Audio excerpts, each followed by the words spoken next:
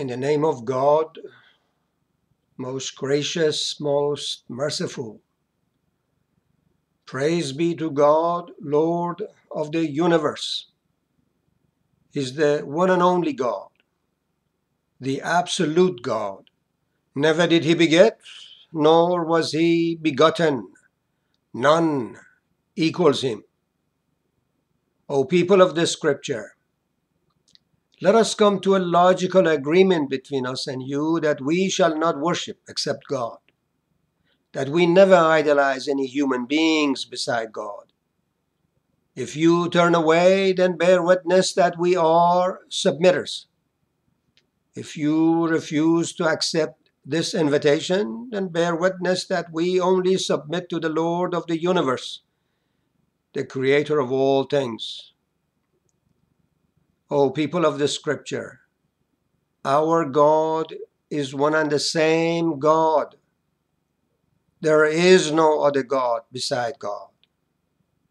He is the one and only God, the absolute God. All these divisions in the name of God and religion has nothing to do with God or his messengers, for all of God's messengers delivered one and the same message, that the Lord our God is one Lord, and you shall love the Lord your God with all your heart, with all your mind, with all your soul, with all your strength. That means we must devote our religion absolutely to God alone, worshiping God without hesitation, without reservation. For this is the only way for our salvation. O people of the scripture, the time has come that we should throw away all the nonsense that has been divisive between us and go back to the source, that is God. We are in trouble. The world is in trouble. You may attribute these difficulties to a lot of different things, including the politics here, politics there. But there's a bigger picture. It is God's will that I deliver a message specifically to the United States of America, that America do not follow the footsteps of Europe. Look, a lot of those early vanguards who came to America, they fled persecution. And of course, I say it was God's will that they come to the land of the free, a nation that is to be truly a nation under God, indivisible for all. Back to what I was saying about Europe, I have two questions in here. Number one is that, do any of us know of any of God's prophets or messengers being sent to Europe?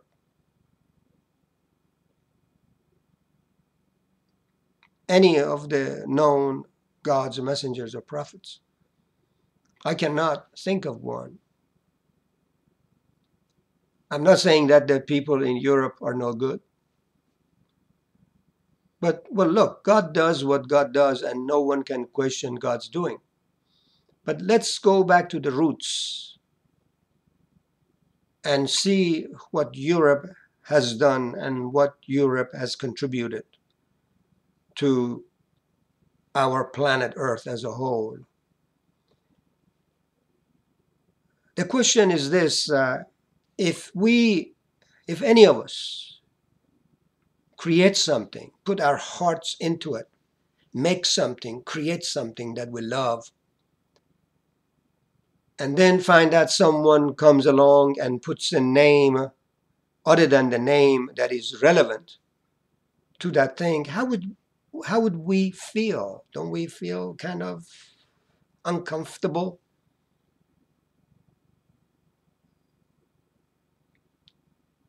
Don't we feel kind of disgusted? What's going on? I create these things and then somebody's giving it another name. You know, we're living on this planet Earth, a little speck, insignificant mote. But that's all we got. I don't think during our lifetime we're going to see that we get any kind of a technology that's going to take us to another planet or something. But this is all we got. And then we got the moon orbiting us, and we ourselves are orbiting our sun. So we got the moon and the sun. And we have other planets in our solar system. So if we want to really broaden our vision, we say, well, look, we're stuck in this planet and we got these other planets in our solar system and some kind of a connection between us, some kind of a gravity going on between us. But think about these planets. What is the closest planet to Sun? Mercury. Do you know that Mercury is a Roman god connected to their pagan theology? The next one, Venus, a goddess of Rome, pagan theology. Thanks to God, they couldn't put the name of one of their gods on earth. Then we got the fourth planet is Mars, another Roman god. Then we got the Jupiter, the big one, the king of the gods of the Romans, pagan theology. After Jupiter, we got what? Saturn, number 6, another Roman god. Then the next one, Uranus, another Roman god, pagan theology.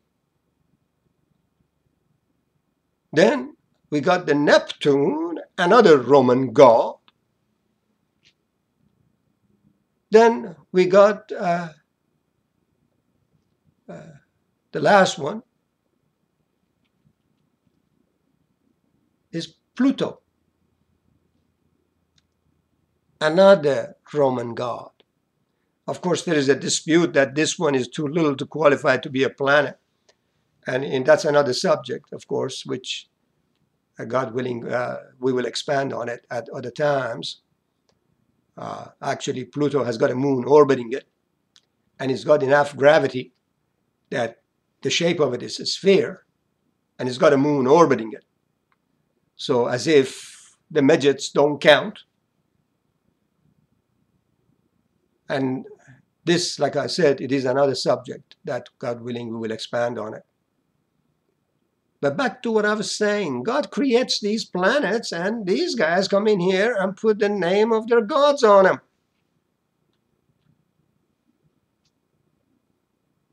Do you think God likes that? God is a very patient God.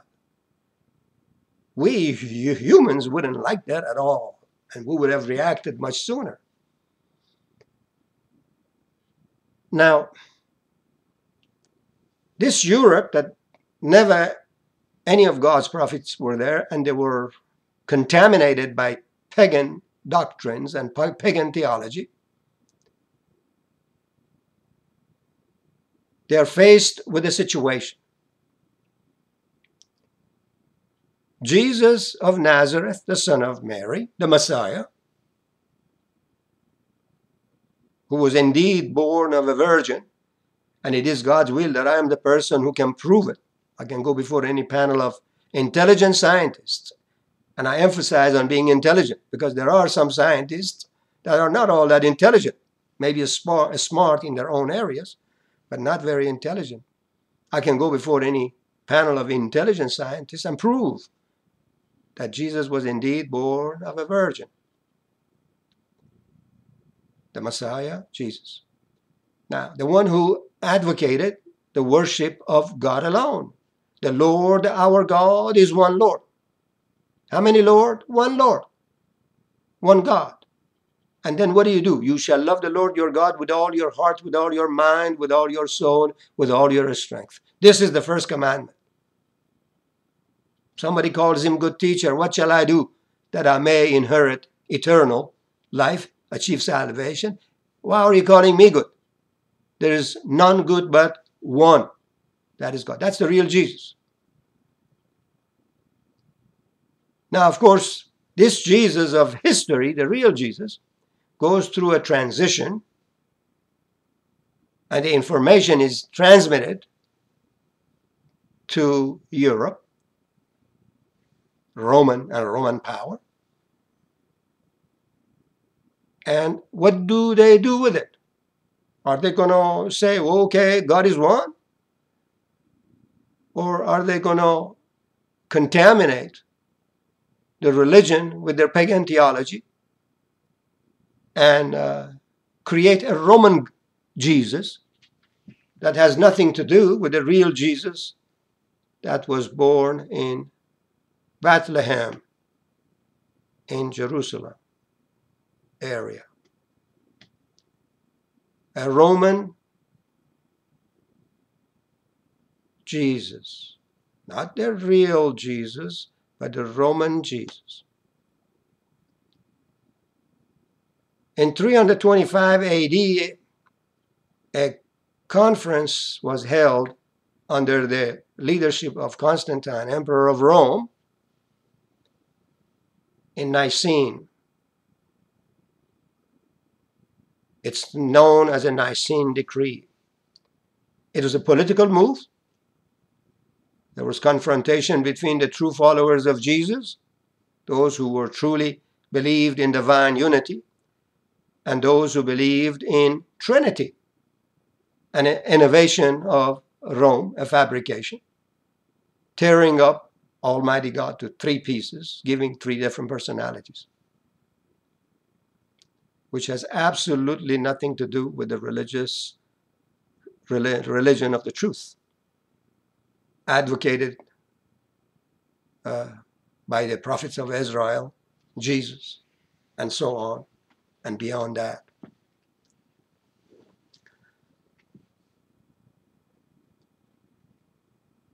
Ironically, the Constantine, Emperor of Rome, after years, he really accepted the real understanding. He had a real understanding of who really Jesus was and who Jesus was not. After the Nicene Conference, books were burnt and tens of thousands of people were murdered, the true followers of the real Jesus. And as I said, especially after 381, when the Holy Ghost was introduced, Trinity became a doctrine set forth by the Roman Catholic Church.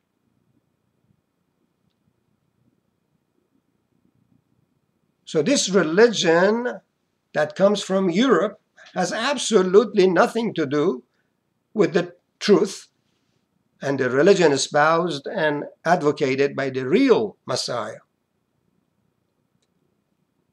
In early 16th century, a gentleman by the name of Martin Luther in Germany, he was tired of paying taxes to Rome. It was a financial decision. He decided to split.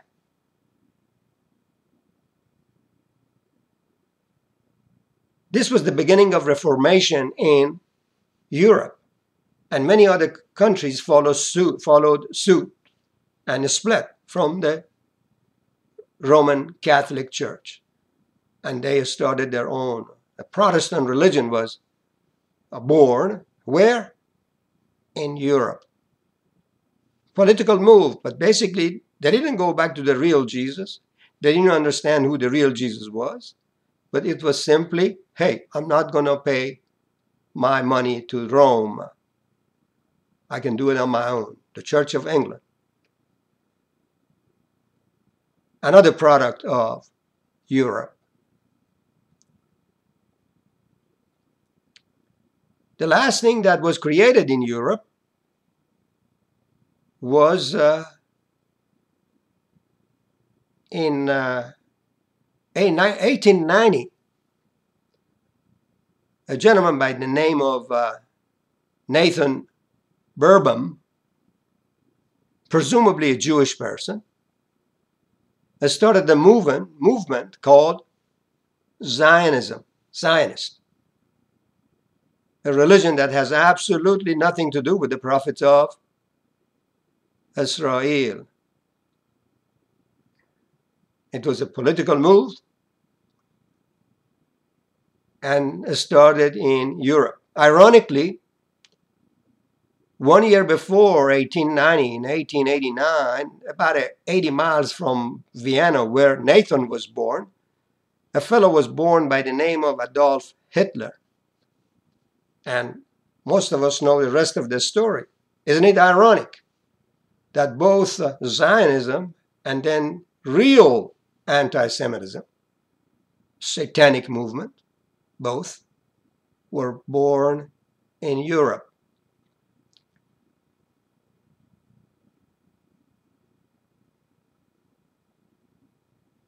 After the Industrial Revolution in Europe, which started in Europe, Europe had the muscle and the movement to go around. Of course, by this time, everybody, they believe in what they have themselves invented. And as I had said it previously, if we tell a lie and repeat it often enough, we believe it. And now they had the Holy Ghost on their side. And something special about this Holy Ghost is that he actually allows some of these people hear his voice. So these guys really have some kind of a physical experience with this Holy Ghost. And so they really believe that this is it. I know God is talking to them, not knowing that God Almighty does not talk to us so freely. And my advice to those who actually get some kind of a communication from the Holy Ghost is that if they hear a voice inside of them, inside of their head, they should seek refuge in Almighty God from Satan, the rejected. The voice is going to go away. The voice is going to go away. Some people may not like what I'm saying, but all of us do believe in God, don't we? Is it so difficult to ask God to protect us from any kind of wrong things? It should be easy for us to seek refuge in God at all times, if we really, truly believe in God. I do. I seek refuge in God from the accursed Satan at all times. Because I do need God's protection. We do need God's protection. Now, after the Industrial Revolution, the muscle, the energy, the guns, and the weapons, Europe has started exporting religions. By then, so much blood was already shed in the name of God and religion throughout the wars here and there, holy wars. But now Europe has started actively exporting religion that has absolutely nothing to do with the religion from God. Nothing to do with the religion advocated by Jesus. No religion advocated by the prophets of Israel. So they started exporting vigorously this religion that espouses Trinity to different parts of the world. And what did the Zionists do? Is it possible to think that one of the reasons that a crazy lunatic devil like Hitler did what he did to the Jewish population and murdered millions? Was it, is it possible to think that somehow this was triggered not by the fact that they had put their fingers into everything and controlling a lot of different things, and they have become kind of overbearing in that part of the world, was because they were now wanted to be free and independent, and a movement has started? Could this possibly be something that triggered that lunatic Hitler to do what he did? Is a possibility. But now, of all those Jews that they were murdered, how many of them were Zionists? I don't think a lot of them were Zionists. If they talk about 6 million, to me, it's not the matter of 6 million. To me, even 6 person is too many to be murdered. Even one life is to be too much to be taken. But a lot of them were innocent people, had nothing to do with it. But somehow, some kind of a way, a disaster was brought upon them. And then, of course, now the Zionists that were created, invented in Europe, they moved to Palestine. How? With guns, with arms. Not open arms, but with actually weaponry. And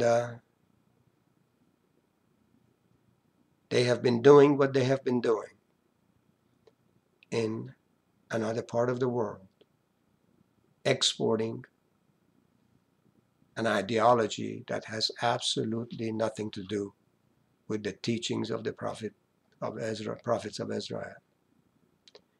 Now, Europe is plagued with problems. Some people don't understand that this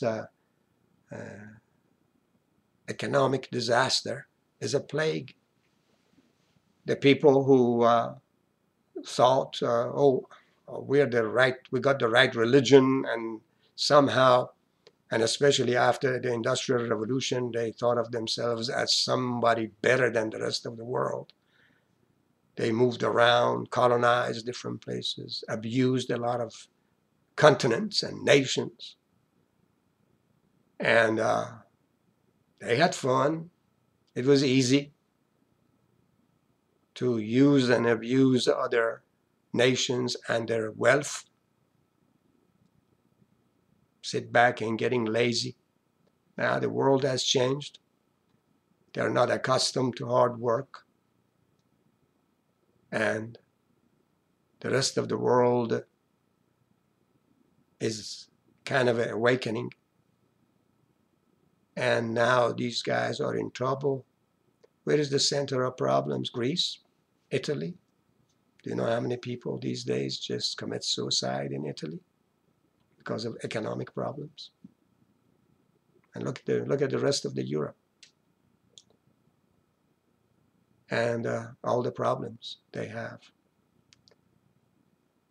Financially, they are very close to being bankrupt. That's a plague. That's a disaster. But not only that, the people who exported false religions to other places, charmingly or forcibly, now they're plagued with what? They're forced to import something that they cannot even imagine. Sharia law. Those of us, we got the internet, thanks to God, to study it. What is Sharia law? doing, penetrating into the structure of Europe. And what is Sharia law? Something that has absolutely nothing to do with the teachings of the Quran. The people who have been exporting fake religions, now they are forced to face a fake religion coming upon them. There's a verse in the Quran that does really explain this beautifully. And it is in chapter 9, verse number 30. And you remember that those guys, of course, in Europe, deified Jesus when he himself says, don't even call me good. The only good is God. The Lord, our God, is just one Lord. The Lord, our God, is just one Lord. And then what do? We have to love the God, our Lord, with all our heart, mind, soul, and strength. That's the real Jesus. Now these guys go ahead and deified and Jesus against his will. That's why in the day of resurrection, he's going to be disowned by the very same Jesus that they're worshiping. This is a verse in Matthew. Jesus says, many will say to me in that day, in the day of resurrection, Lord, Lord, have we not prophesied in your name? In your name have cast out devils. In your name have done many wonderful works. And Jesus says, and I will profess unto them, I never knew you. Depart from me. Go away, you impure. Go away, you liars. He's going to tell them, didn't I tell you the Lord our God is just one Lord? Didn't I tell you love the Lord your God with all your heart, with all your mind, with all your soul, with all your strength? Didn't I tell you don't even call me good? The only good is God. Didn't I tell you I of my own cannot do anything? Didn't I tell you I'm not in here to do the will of my own? I'm in here to do the will of the one who sent me. Didn't I tell you I do not know about the last day and the last hour? Not even the angels in heaven know. Only God knows. How clearer could I tell you that I was not what you are telling people I was? Didn't I tell you those who listen to my words and believe in God who sent me, they shall have everlasting life? I said, listen to my words, believe in God. You shall have everlasting life. You will not come into condemnation, but you shall pass from death to life. That means if you truly worship God, you're not going to even die. Death does not exist for the righteous. We simply come out of our bodies and go straight to heaven. But back to the one that I was saying, the verse that beautifully really explains the situation between the people who are advocating Sharia law and the people who deified Jesus of Nazareth against his will.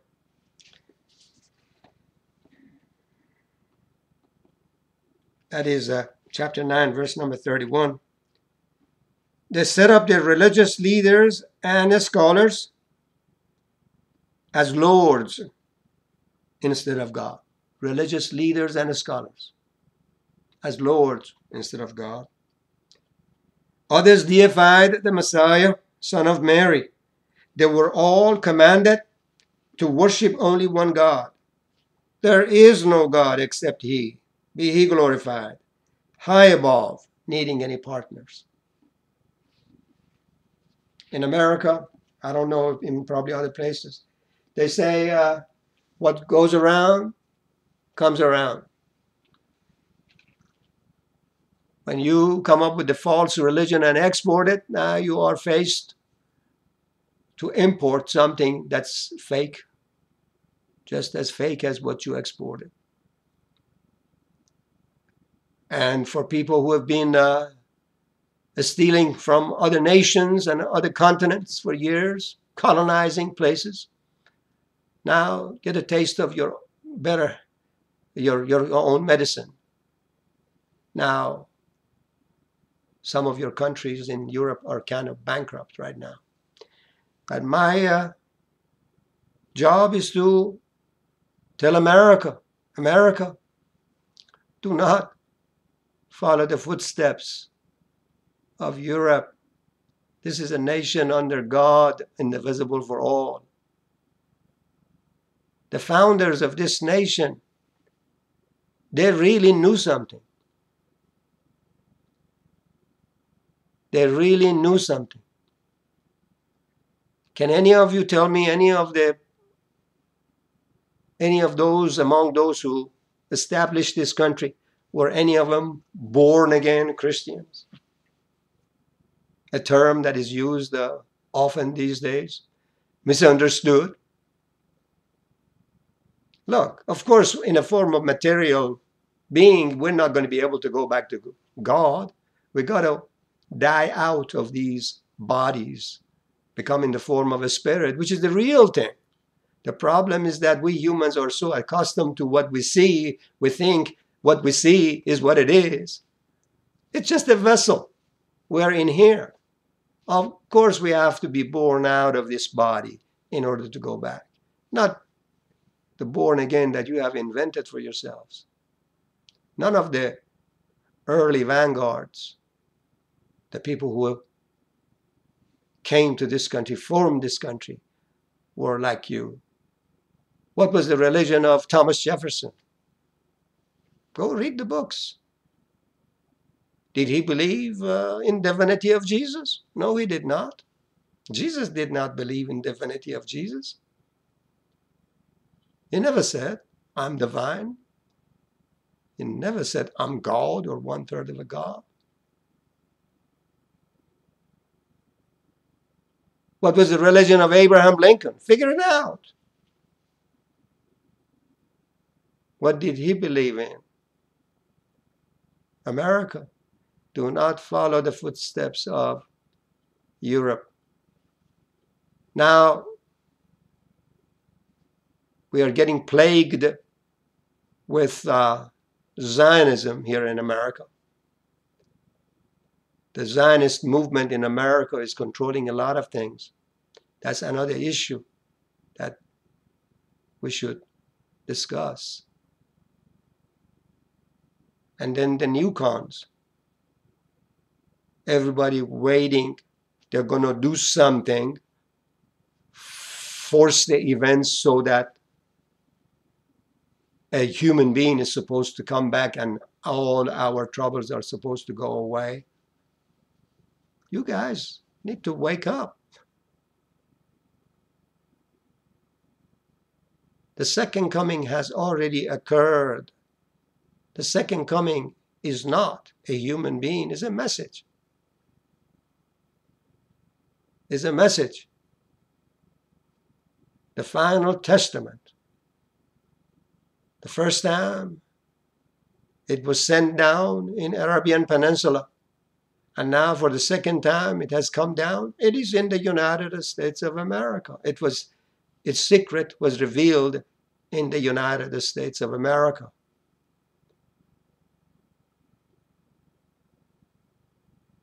Oh, you hidden secret, come out and warn. That's in chapter 74, verses 1 and 2. Ya ayyuhal mudaththir, qum fanzir. The secret has come out. Nobody can kill and destroy the message. Inna nahnu nazzalna az-zikra wa inna lahu lahafizun. For sure we have sent it down, and for sure we will preserve it. This book is here. It is the book. It is the message. Not a human messenger. It's not the singer, it's the song. For many will sing the song.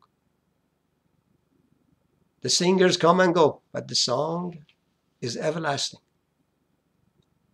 Surely those who believe, those who are Jewish, the Christians and the converts, anyone who believes in God, believes in the hereafter, and leads a righteous life, will receive the recompense from their Lord. They have nothing to fear, nor shall they grieve. Oh people, our God is one and the same God. Our Lord, our God is one and the same. There is no other God beside God. And Almighty God does not love the warmongers. Dwight Eisenhower, in his farewell speech, warned America about the military-industrial complex. America, what's going on? Are we falling in traps here and there and time again? Isn't it time for us to wake up? God loves the peacemakers. Praise be to God, Lord of the universe.